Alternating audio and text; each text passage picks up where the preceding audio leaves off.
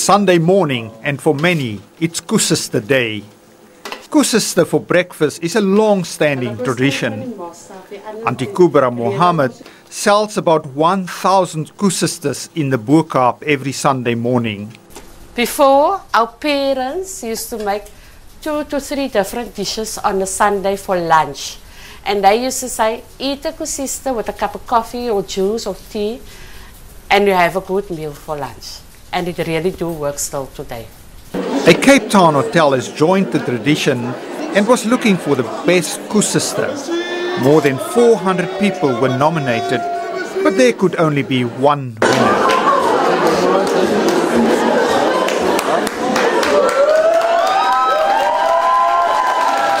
Auntie Aisha Moose has been experimenting for more than 20 years.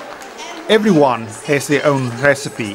A good Koesister, it takes years to dedicate to get the right combination for the amount of flour that you're putting in. It takes, can I say some of the spices that goes in? It takes ginger, it takes, it's like a fat cook with Malay spices in it. That's a Koesister. Her Koesisters will be sold at the hotel for the next 3 months.